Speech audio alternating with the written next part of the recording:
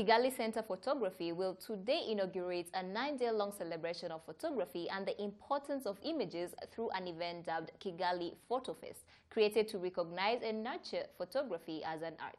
We are joined by Jacques Nkinzingabo, founder of Kigali Center, for more. Jacques, thank you so much. Thanks for having us. Yeah. Today. Now, what's the deal behind the Kigali Photo Fest? So Kigali Photo Fest is a new initiative co-founded by myself and Chibuka, who's a Ugandan. It's a celebration of African photography. We have the work from different African photographers, very big, some of them, most of them actually. So Kigali Photo Fest is not only about showing the work, but it's also about to educate. What is photography? How do we tell our stories? How do we portray our communities? What does Rwanda mean to me, for example, with my work?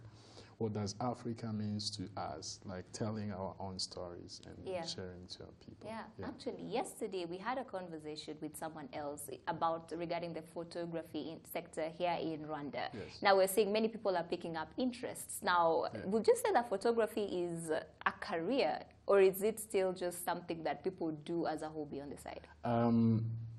In Rwanda, it's very hard to say, but it's really nice. It's interesting to see that so many young people are really getting into it, and there is so much access now to the cameras.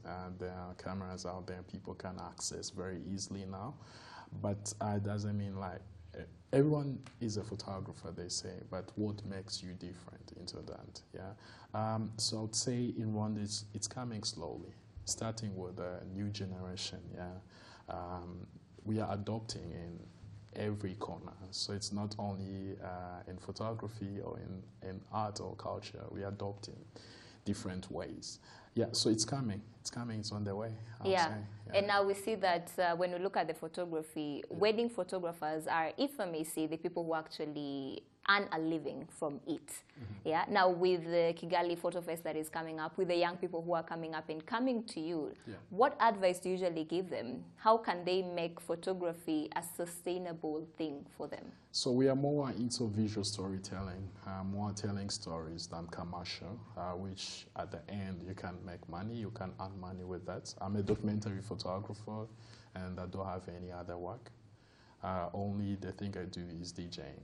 And I don't make money, and it's hobby. People take it as hobby, yeah? But photography, I make money.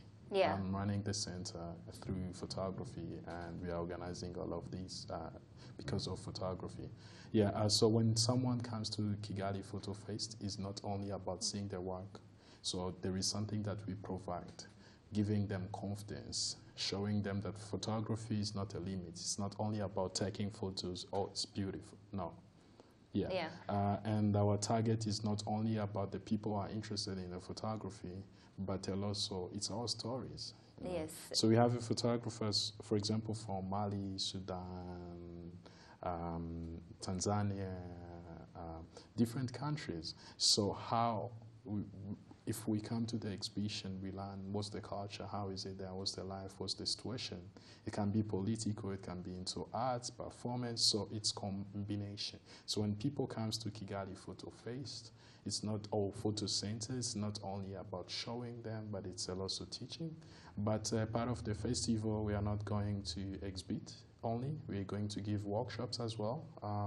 Tomorrow there is a mass class by British photographer, and we have projections. We have a lot of things. Yeah, and we've seen people in the private sector like yourself. You have different initiatives to promote the photography sector. Now, would you say that the government is doing enough in order for the young people who are passionate about this to have incubators, to have, are there policies that actually guard them? What is your opinion?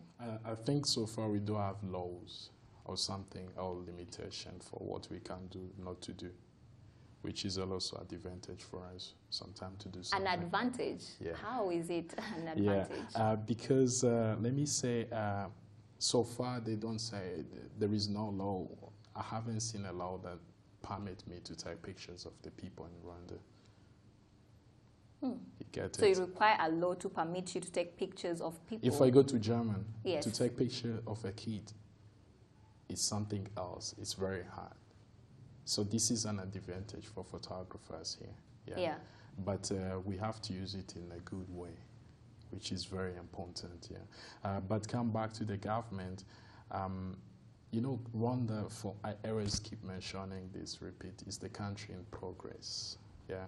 So I would say the government, the past 3 years is really pushing a lot the youth with what they have, not only photography or art, but you saw also in ICT. So it's growing, it's coming. And the more they push, investors will get in. So it's on the way, it's coming. So it's on the way, It's it's the coming. beginning now. Yeah, it's a beginning. And we've also seen at Rwanda Development Board, they're also pushing for people to get to know the intellectual property law. But do you think that the young people already know? Or do we need more to be done in order for people to know what it means, for them to know their rights? Yeah, it's important. It's really important to know. Yeah. And do you think that that policy is effective, that policy is working? Yeah, it's coming. Yeah? You feel it. Because, look, you do photography. When you take pictures, and people think when you take a photo, it's just right there. That's why sometimes I fight with the people. Oh, I need my picture tomorrow. No, it's a progress.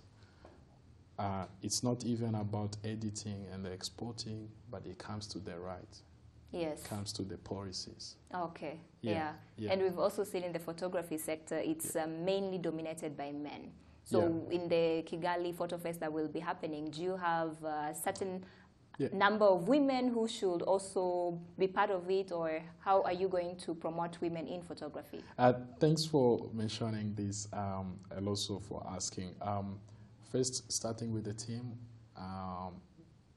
organizing the event, we have, I would say, 95% of women working on this.